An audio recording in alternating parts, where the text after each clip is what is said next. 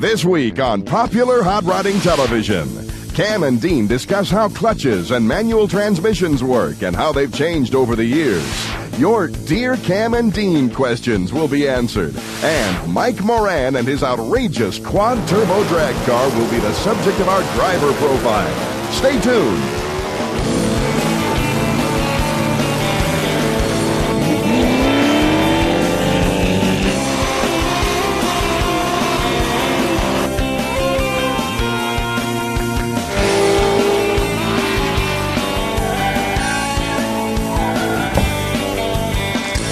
Skuza, this one time in go-kart camp, I just took a shifter.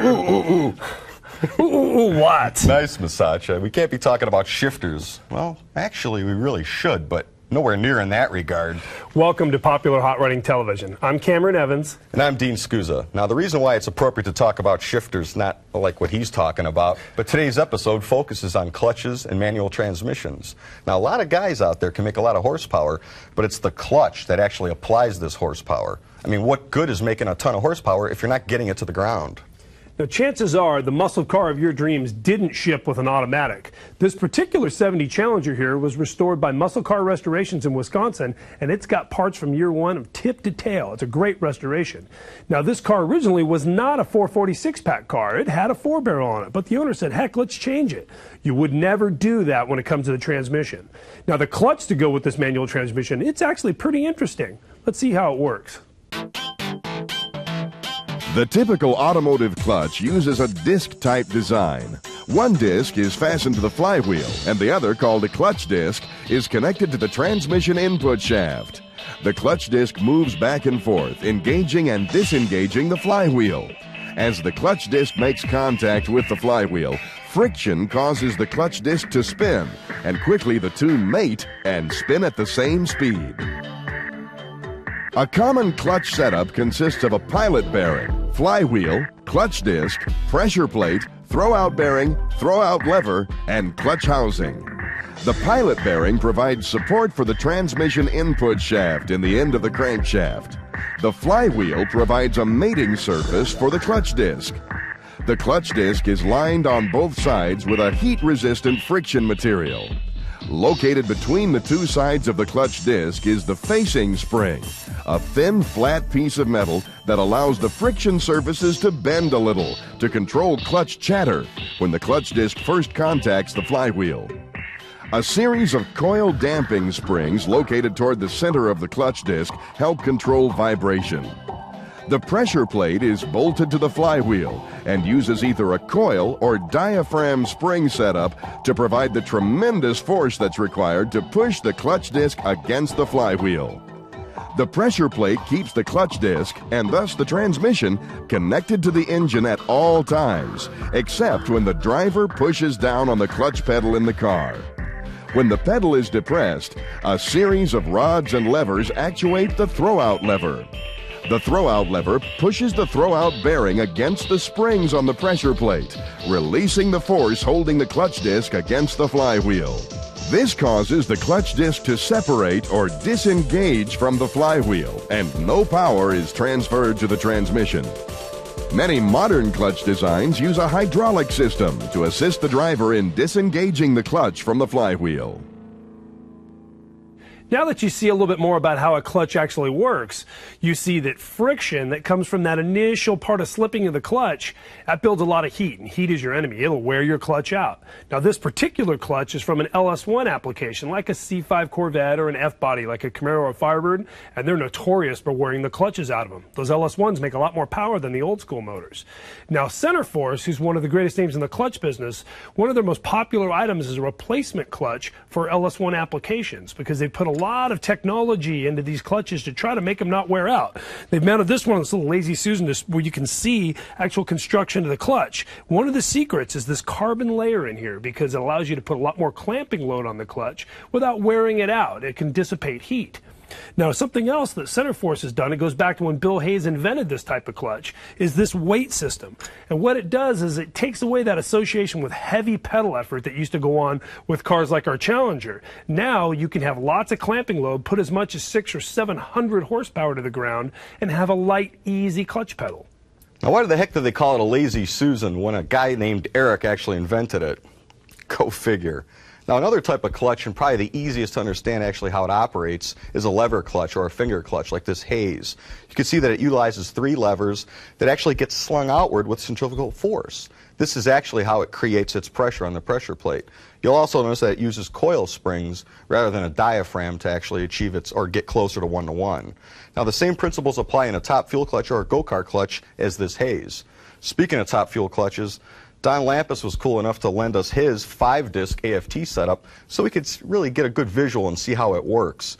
You'll notice no counterweight on the levers there, Don. What, you don't want to give away any of your cool speed secrets? Now, when I say that works principally the same as a Hayes, actually the first second of a, let's say, a top fuel or a funny car run, it's identical. We have 6 levers rather than 3, but the same exact principle. These levers are working with any centrifugal force, so even at an idle, these are the levers that are operating. Now, where it differs is in the 12 multi-levers or lock-up levers. Since we don't run a transmission, this clutch does a brunt of the duty. I mean, for the first 2.3 to 2.5 seconds, this thing's sliding like crazy, and then we get 1-to-1. Now, how do we get 1-to-1? Well, we have an air-over hydraulic throw-up bearing that rides on these lock-up levers. You can see this lever here. It's not doing anything until it actually, the heel of the lever actually rides on the carbide of the pressure plate. Then it applies the force. It doesn't do anything until it gets to that predetermined height. Now, these things take a lot of abuse. Let me tell you, they actually glow red after a run. I mean, 6,500 horsepower, and the thing's sliding like crazy. A lot of service, too. New facings are put on between every 5 and 6 runs. And all the 5 discs and the 4 floaters, gone. They're garbage. Now, later in the show, we'll talk about manual transmissions. Coming up on Popular Hot Rodding Television, we'll discuss how the manual transmission works, and Cam and Dean answer your questions. Hey, welcome back. Well, now it's time for our first installment of Dear Cam and Dean, where we actually address all the snail mail and the email we get around here, and we get a lot. Yeah, some of them are kind of stupid, but that'll be for you to judge, I guess, actually. Now, this one comes from Joe, I got to get this right, Joe Konochik. Okay, it says, "Hi, guys, great show and great bantering between Cam and Dean." It says, "I've got an idea. How about one show, all of the past video valet gals and the associated cars at a big party somewhere, and he wants to be invited." What do you think? I'll tell you what, I mean, I don't think they'd show up. I mean, like we'd really want them at our party anyway. They got attitudes. I want them. I'm single. You're married. I'll take it if I can get it. Take what? Never mind. All right. Well, let's go on to the next piece of mail, all right? Now, this one comes from Victor, and I'm not even going to try his last name. And he writes, "I wonder if someone can give me details on making flames come out of my exhaust pipes on my 53 Merc. Well, Vic, I could tell you one thing. How about 100% nitro? I mean, it might only happen once, but it'll be big. Well, no, that's not actually right. I mean, you got to use 20% methanol so that you can get the car started, and then it'll happen once. Well, no, there's actually kits available for it. I mean, that's really an old school thing. I mean, you got a 53 Merc, so I know where you're going with that. I mean, in the 50s, guys used to actually put like a spark plug in the exhaust pipe, turn the ignition off, pump the thing up, get it all rich, but there's kits available out there. Yeah, let it rich. Okay, this next one's from Denny Maxwell. He says, I got to ask the dumb question of the day. We'll be the judge of that. He says, last week your show was all about turbochargers and how great they are. But if they're all that great, how come all the big straps use blowers? He says, maybe you addressed that and I was getting a cup of coffee or sleeping. I still like my blower anyway. Am I a strap? I guess you are now. Actually, that's not necessarily true. Where the guys that race, you know, top fuel dragsters and funny cars like Skuza, yeah, they've got superchargers. But the best guys right now in street legal drag racing use the most efficient power adder, a turbocharger. Now, if you want to do it on your own car, you pretty much got to go with a blower because it's the only thing you can use in a kit. Nitrous works too. Okay, this one comes to us from. Now, this one's really silly. I ain't going to bother with that one. This one comes to us from Dan, and he writes, "This question might be a little off the wall, but where do you guys get those cool retro shirts? The ones with the decorative stripes down each side. They remind me of a lot of the old bowling shirts. I'd like to order some. Thanks." Well, Dan, we get them from Steady Clothing, and they are cool. A lot of guys wear them like Titus, and you'll see these things everywhere. They really got that. If you ever saw that Rodney Dangerfield film, what was it? Easy Money? Yeah, with the regular guy look. The regular guy look, that's what this is all about. Well, actually, you can go to www.phrtv.com and find anything you see on the walls here, from our shoes to our shirts to our posters, and buy it for yourself. Well, cool. Well, how do you think the first segment of Dear Cam and Dean went? Fair. Fair. We'll be right back. There are some crazy ones, you're right. No, there's some crazier ones. Just wait.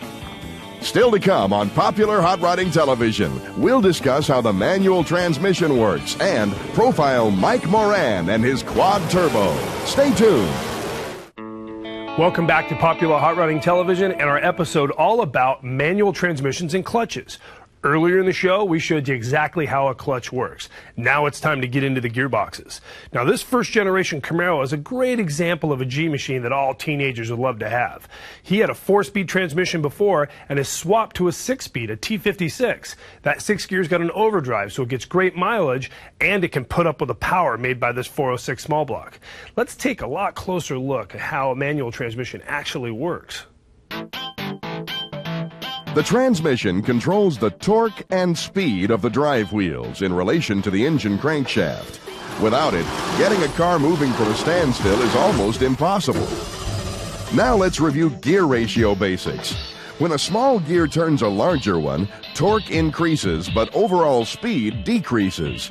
And when a large gear drives a small one, torque decreases, but overall speed increases. And herein lies the magic of the manual transmission.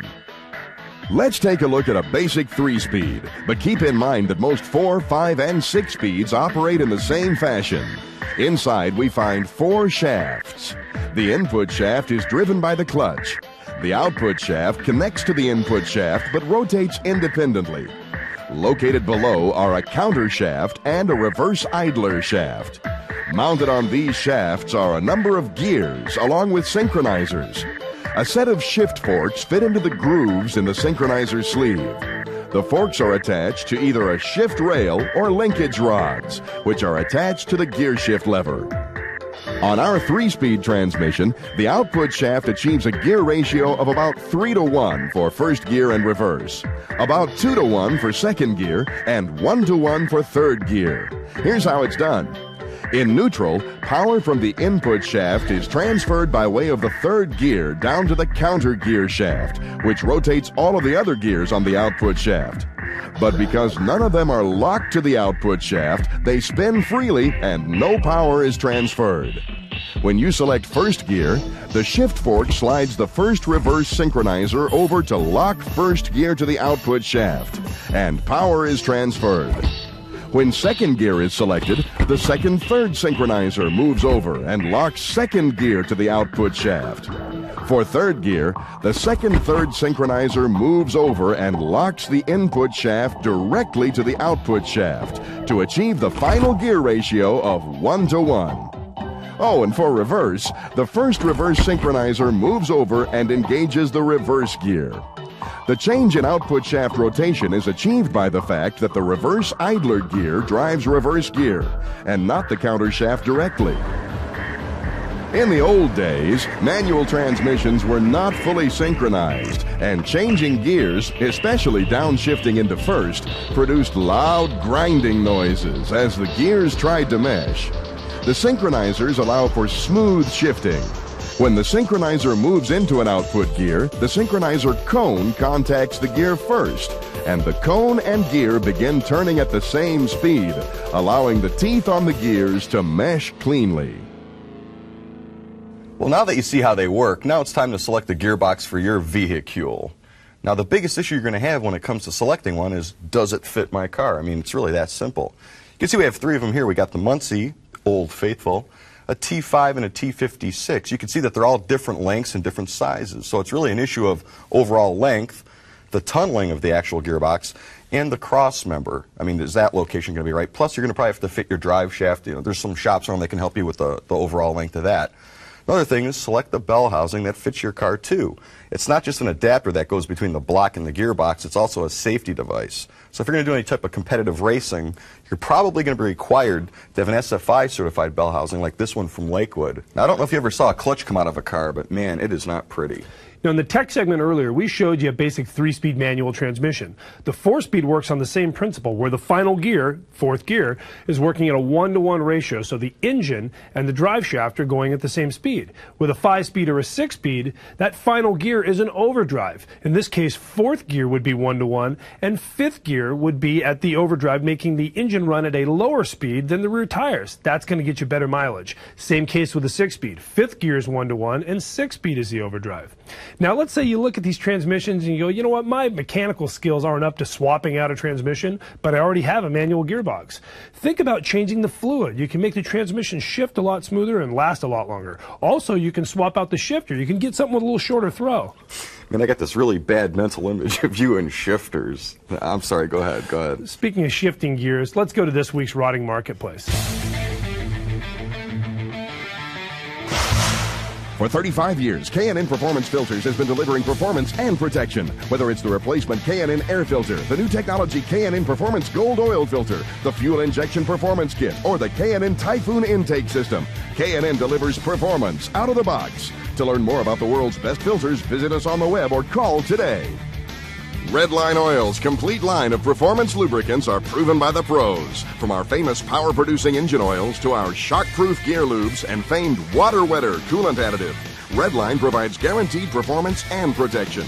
Check out our website at redlineoil.com or call toll-free for the power you deserve.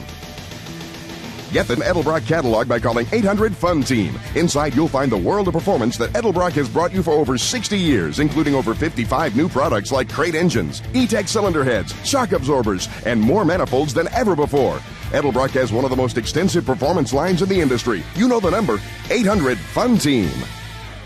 Mike Moran and his quad turbo monster are next on popular hot rodding television. Welcome back to PHR TV. Earlier in the year, Skuza and I went down to Orlando, like we always do, for the World Street Nationals. And this time around, we picked up some driver profiles. We got Mike Moran here. He's one of the original Pro Street legends. Well, Cam, you know what they say about pioneers. You end up with a lot of arrows in your butt, you know, but only for a little while. John Meany and Mike Moran got together, built a 2,200 horsepower car, 4 turbochargers, and we were there to see him shake it down. Check it out. If 2 turbos are good, 4 should be better. That's what Mike Moran thought as he tweaked Casper, his 95 Pro Street 442 big block for the Orlando World Street Nationals. We caught up with his crew for the biggest race of the year. We tried something different for this year. Myself and John Meany developed this quad turbo engine, and it's the first of its kind. So we're expecting a few bugs here. It's its debut here, and we're trying to work out the bugs here right now. We wouldn't have brung it out because it really wasn't ready, but it was the last race of the year. It is the biggest race, and we figured it's better to bring it out and at least debut it. The car in this race, first, the car is, you know, the only car still running, you know, from the original days, 93, 94. And it's the only car that, you know, hasn't been replaced and phased out every single year by another newer car. And it's got a lot of nostalgia to it and a lot of history. It's the first car ever to go 6 seconds, 200 miles an hour. We like to do stuff that's prototype and experiment. So, you know, next year, the motor's done. All we got to do is work the bugs out, and I think we'll be able to campaign it more next year and still keep the customers happy. There's obviously, by first glance, there's a lot of work to the induction. It's different. It's obvious that it's not like any other motor there. Also, it's utilizing a set of heads and a block that nobody else uses other than in some different classes that don't pertain to this. It's very relatively short deck height, short stroke, very high RPM. There's some differences between that and what I build for other people, so it's going to be a few bugs there to work out. What makes the class special originally, and still a small part of it, is the diversity of power plants, the diversity of any manufactured body you want to use, Ford, Chrysler, Chevy, it doesn't matter. It doesn't matter, you don't have to have a new car, you can have an old car. It's the diversity that's nice, and the fact that it retains a lot of stock body features. The most challenging part this year for me has been a new combination that's never been done before, and you're always into the pitfalls that you're not expecting. It'd be different if I'd done, you know, one of my customers' motors 3 or 4 times, but this has a lot of unforeseens. A small job can turn into a week. Unfortunately, problems with the valve train prevented Mike and his quad turbo from qualifying. But don't be surprised if this duo sets the pace in 2002. Well, we're out of time. Hopefully, you'll learn something about clutches and trannies today.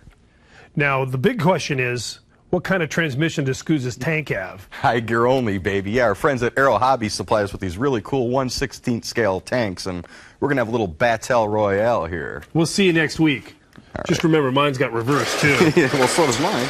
I'm going to blast. I'm going to... Oh,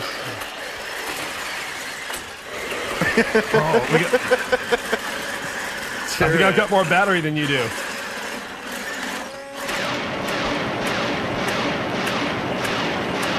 I know what you're thinking. Did he fire 5 or did he fire 6? To tell you the truth, with all this confusion, I kind of lost track myself. But you have to ask yourself one question. See, now I got a little place to hide. Do I feel lucky? Well, do you, punk? Next week on Popular Hot Rodding Television, Cam and Dean, with a little help from the Mullet Brothers, will explain once and for all how the automatic transmission works. The competition is hot and furious at the Good Guys Show in Columbus, Ohio. And why did this awesome 67 Nova win Street Machine of the Year honors? Tune in and find out. Subscribe to Popular Hot Rodding Magazine, your source for the rod and performance scene, and save 75% off the single copy rate. Each supercharged issue is packed with killer muscle cars and street rods, the latest performance parts, and tuning tips to make your car look cooler and go faster. Plus, if you order now, you'll receive the latest issue of Popular Hot Rodding absolutely free. If you like what you see, you'll pay only $9.97 for 11 more issues. America's performance publication, Popular Hot Rodding. To order, call 877-9-RODDER today. If you'd like more information on Popular Hot Rodding Television and the products presented on the show, visit phrtv.com.